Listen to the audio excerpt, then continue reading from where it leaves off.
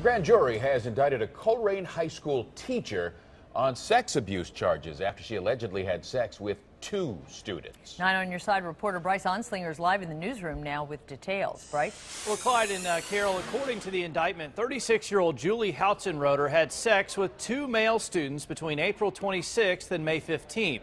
Now, this is a picture we took from Houtzenroder's Facebook page when the allegations first surfaced in May. According to the sheriff's office report, she is single and the alleged incidents took place off campus at her Loveland home. She now faces 2 counts of sexual battery. According to court documents, one of the students was 16. The other student's age has not been released.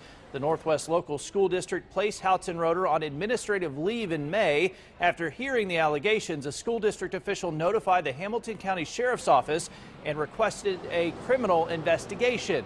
Now, the school district says it will begin the next steps in the due process procedure, and it has no comment at this time. Bryce Onslinger, 9 on Your Side. Thanks, Bryce. Updating you now on breaking news in Northern